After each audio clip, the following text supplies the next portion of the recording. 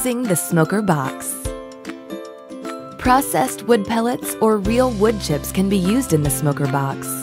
When filling with wood chips, shake the smoker box and tamp to settle the wood chips and maximize the capacity, eliminating any air gaps. This will allow the wood chips to start faster and burn longer.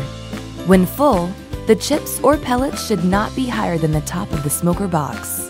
Soaking the wood chips in water before use will not extend the smoking time, only lengthen the time before they start to smoke.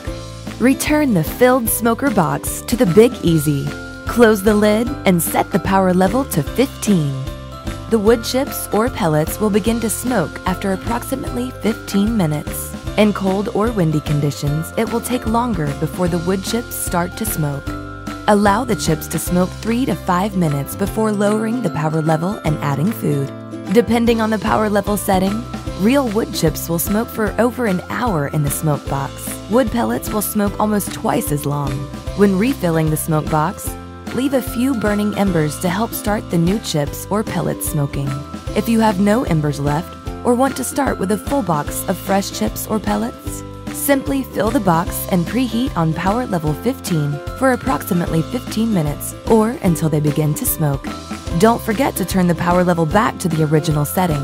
The 15 minutes of cook time at power level 15 will not affect your overall cooking results.